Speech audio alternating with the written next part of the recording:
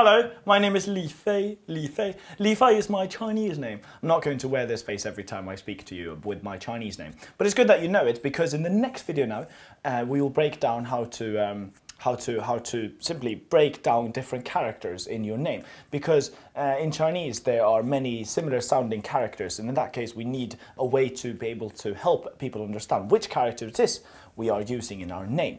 So in this next video now, we'll hear Anne. Her name is Anne, and then she will say something. How she will explain how her name, which Anne that is. It's the Anne from this word she'll say, and I will say my name is Li Fei. It's the Li from here and it's the Fei from here, and then everyone will understand. Let's have a look and listen. Good luck. My name is Li Fei. By the way, it means flying plum, and I'm very proud of it. 你叫什么？我叫安。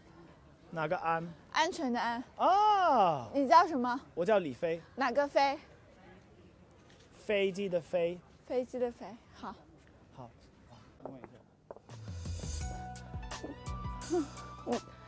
你是不是在拍花絮？安，小心一点，不要这样乱跳啊。